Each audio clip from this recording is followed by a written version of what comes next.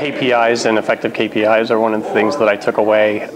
In addition to, it was interesting to see we're not a large company, but there were a lot of larger companies present, and we all share the same challenges regardless of the size of the company. With some of the presentations, it was helpful to see some of the system integrations and sort of automated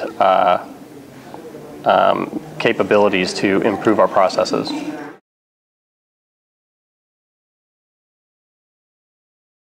Well, our presentation again was in an environment where we had constrained resources. We couldn't look at system integrations which would have given us known process efficiencies. We needed to identify process efficiencies prior to the increase of P2P activity that we expected for some things that we were bringing in-house. And I think key to it in using the Lean Six Sigma approach was really spending the time to map out your current state process.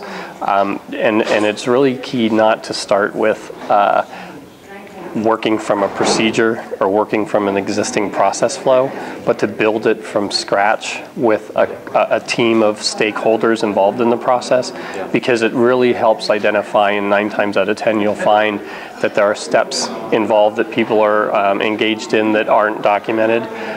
They may be actually better ways to do things that they're doing that aren't documented. So it's really starting with a clean slate and building that step-by-step current state from scratch.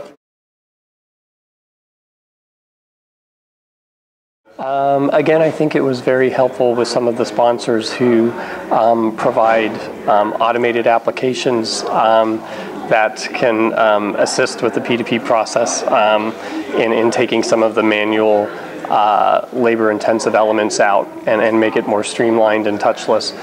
It was nice to get an overview of their products, and again, I think to network with people from other companies, no matter how large or small, involved in the P2P process, to share best practices and pain points.